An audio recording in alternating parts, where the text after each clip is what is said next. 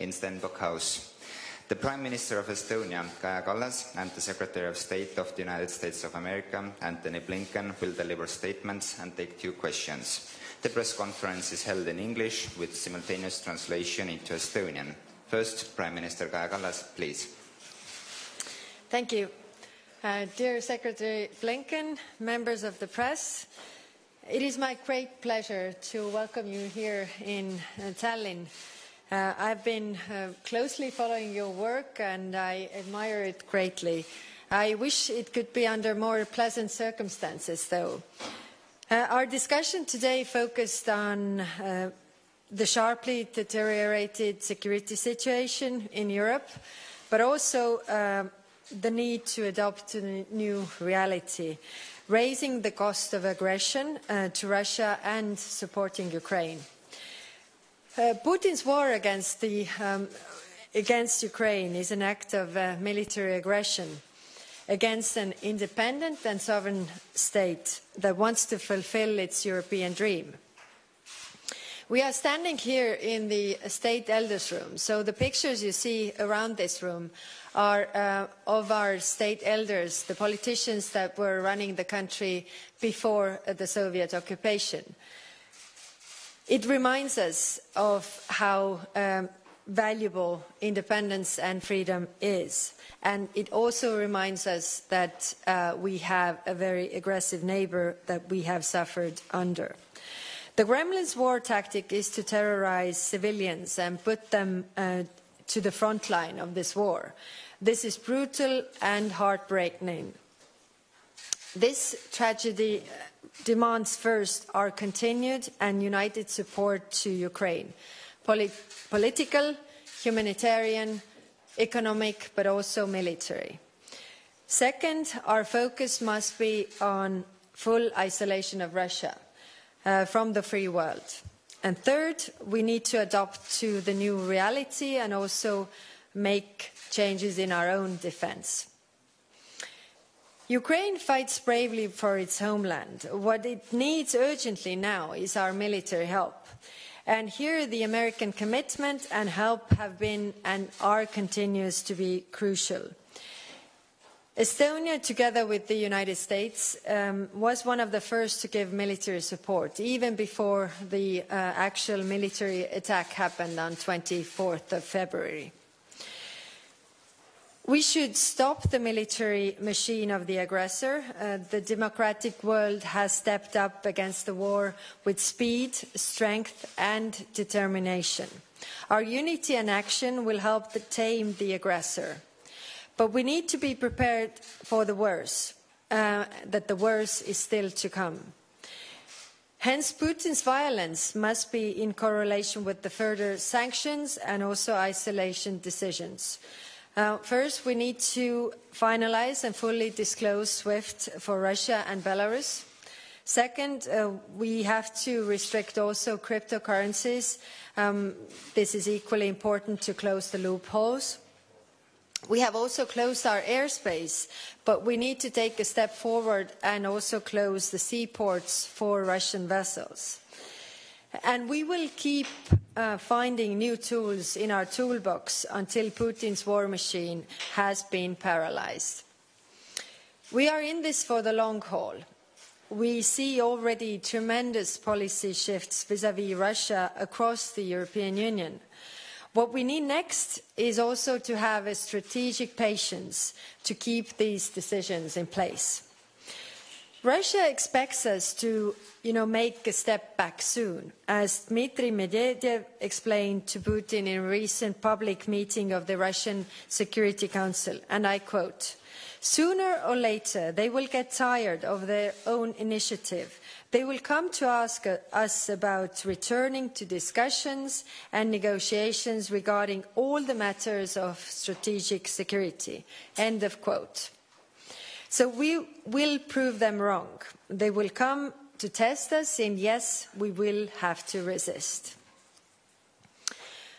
The new security situation also demands rapid changes to European, including Estonian defense. Estonia has long spent over 2% of our GDP on defence, and we continue to call others to do the same. In January, my government made a decision to raise it even more. This means that in 2023, our increased defence budget will be 2.44% of our GDP. NATO needs to adopt quickly as well. Decisions we have to make in the coming weeks and months need to include an upgraded strategy for defence in our region. This means permanently strengthening our defence in air, on land and at sea. I would like to thank the US for your presence and for your quick decisions that led to increased footprint in the Baltic countries. We have to keep on working together for the long-term decisions. That is why I also asked today to establish a permanent and meaningful NATO's forward defence in the Baltic region. In conclusion, I would like to thank you, Secretary Blinken, and the US administration for your heavy work, including intense consultations that you have had with us and our other allies in building the unity and within NATO. Our unity and scale of our joint decisions prove the strength of our democracies. Thank you. Thank you. Secretary of State Antony Blinken, please.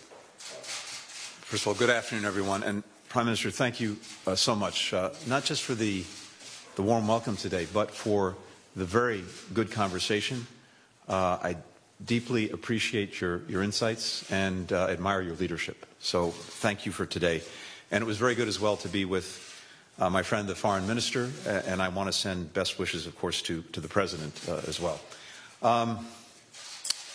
It's great to be in Talinn as Secretary of State for the first time. It's meaningful to be here, in particular, on this 100th anniversary year of our diplomatic relations. But as the Prime Minister said, I also wish it were under different circumstances. Together, over many months, as we saw the mounting likelihood of Russian aggression against Ukraine, we continue to hope for the best, but we prepared for the worst. And we have acted on all of those preparations, and I'll come to that in a minute. But over the past several days, at what is a critical moment for Ukraine, for Europe, and for the world, I've been engaged with allies and partners across the continent, in Brussels, NATO, the European Union, G7 meetings, in Poland, where I visited a refugee welcome center and stood with the Ukrainian Foreign Minister, Dmytro Kuleba, on Ukrainian soil, in Moldova, a country seeking further integration into Europe, and finally, the three Baltic nations, Lithuania, Latvia, and today, Estonia. At every stop, I've emphasized the core values that bring our countries together: democracy, the rule of law, a respect for sovereignty and territorial integrity, and the international rules-based order that helps maintain peace and security everywhere. And, as I said yesterday, in Lithuania and in Latvia, the people of Estonia, who lived through decades of Soviet occupation, understand in a profound way how wrong Russia's unprovoked and unjustified war in Ukraine is, how the world has to defend Ukraine's right to exist as a sovereign, democratic country, free to choose its own future. The numbers of killed and wounded civilians in Ukraine continue to rise. As of today, more than 1.7 million people have been forced to flee their own country. More than 800,000 people have become internally displaced within Ukraine. Many more people are trying to flee, but can't get out of besieged areas. There continue to be reports of shelling by Russian forces on agreed-upon humanitarian corridors. We continue to call on Russia to allow for humanitarian access on the ground, both for supplies for people who've been cut off from food, from water, from medicine, and for humanitarian organizations like the International Committee of the Red Cross that can negotiate true humanitarian corridors so that civilians can safely leave the country. Estonia and the United States, together with our allies and partners, will continue to stand with Ukraine. We're increasing our security assistance to strengthen Ukraine's capacity to defend itself. Working with our humanitarian partners on the ground, we're providing more aid to people who are still inside Ukraine, as well as those who've left. And we're raising the costs on the Kremlin and all who aid and abet its efforts in continuing this war of choice. Our administration is also working with Congress to see to it that we can do even more. President Biden's request for an additional $10 billion would enable us to surge security, humanitarian, and economic assistance where it's needed.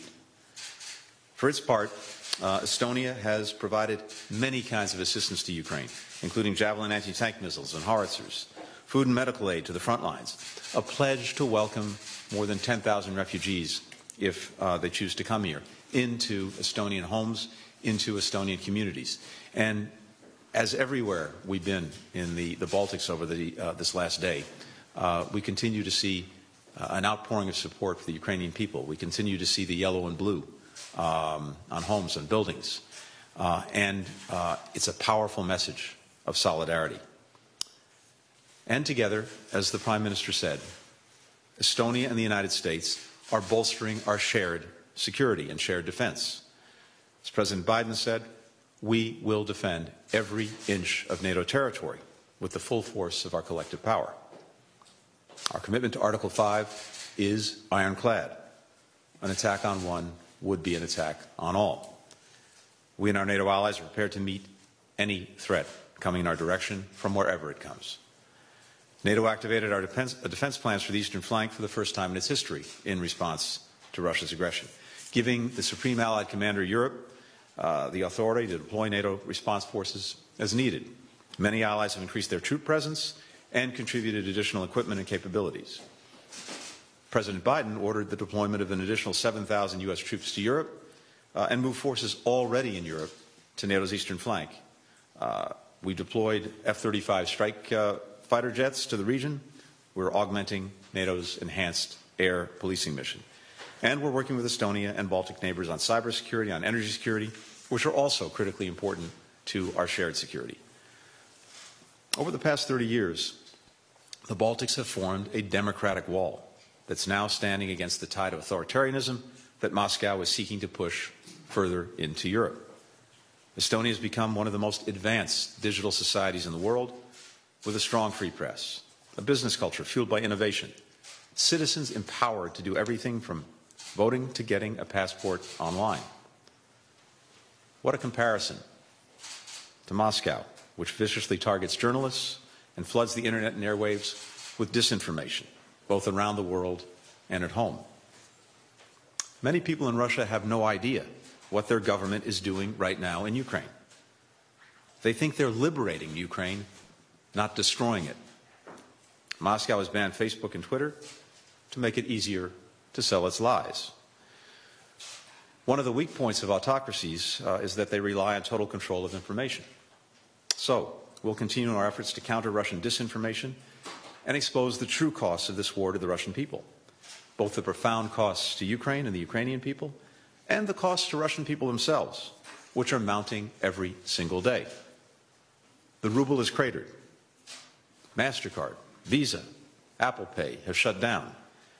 Dozens of leading companies, from Nike to Coca-Cola, FedEx to Spotify, Netflix to Toyota, have exited the country.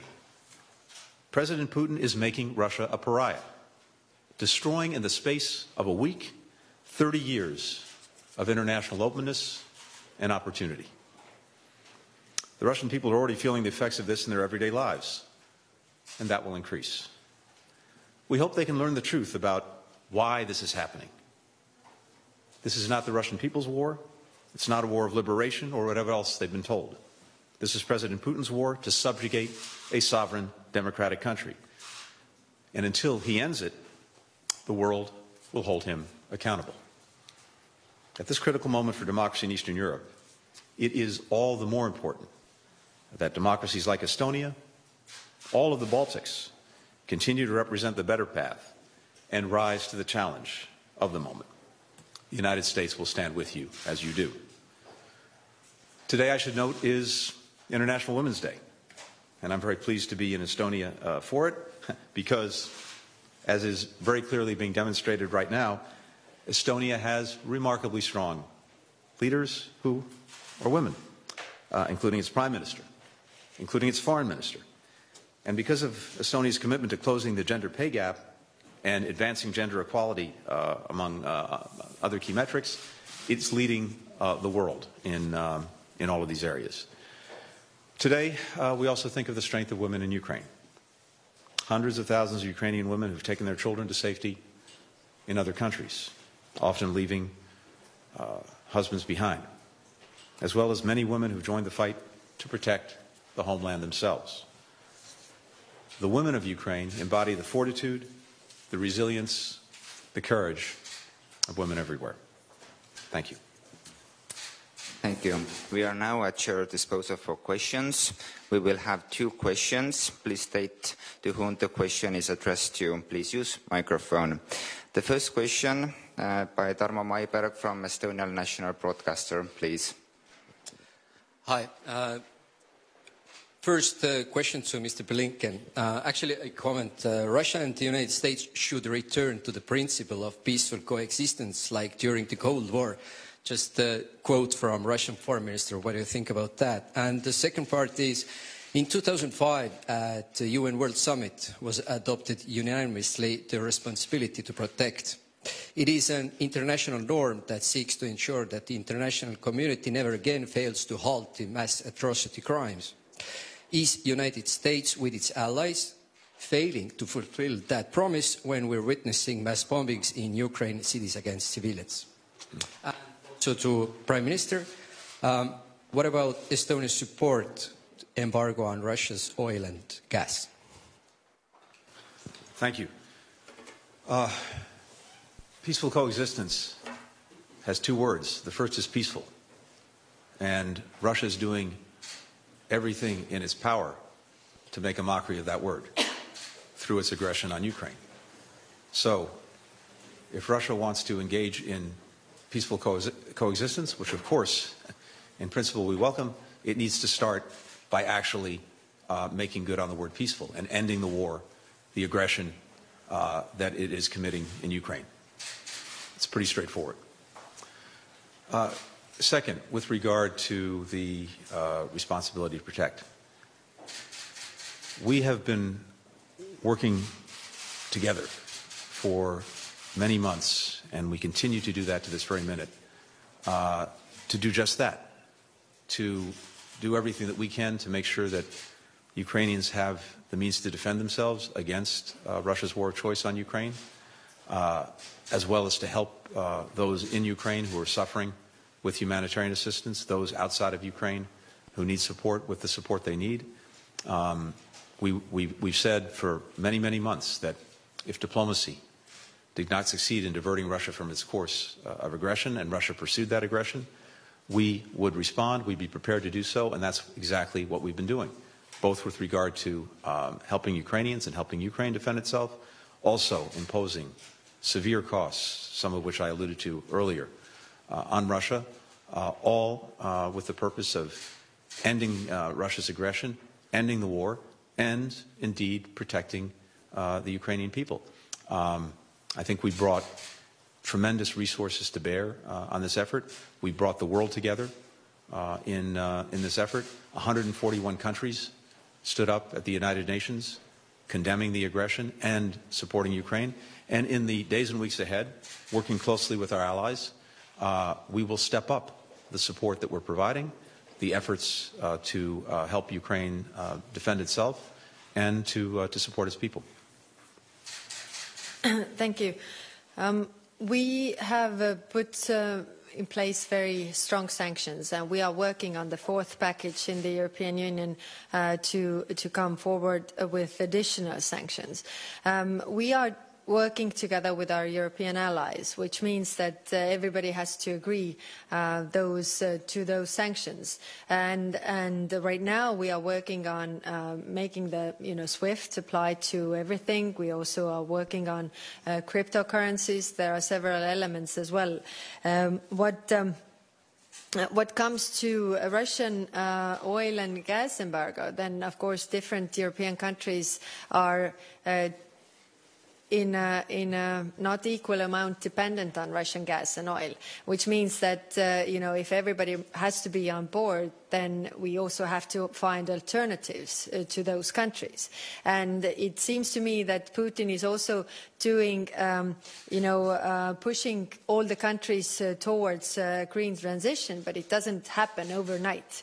And therefore, we will have discussions over this gas and oil embargo, but we also understand that we have to have alternative energy sources. So everybody has to be on board. Otherwise, the societies of different countries will be hurt more than necessary. Thank you.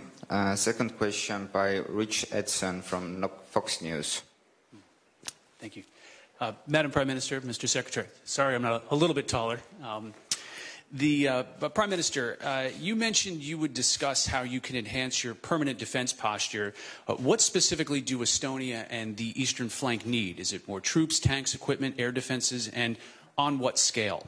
And Mr. Secretary, with the consideration of banning oil from Russia, are you working with companies? Shell, just a short while ago, announced it's phasing out Russia oil and gas purchases. Also, where is the world going to find and replace that energy? Can Iran and Venezuela be part of a solution? Should we expect energy prices to rise further as a result of any Russia oil ban? And separately, are you concerned Russia may obstruct progress in the Iran negotiations? Thank you. Thank you. The short answer to your question is everything. But longer answer is that we need different capabilities. We also need troops. We also need technology, and we also need everything to work together.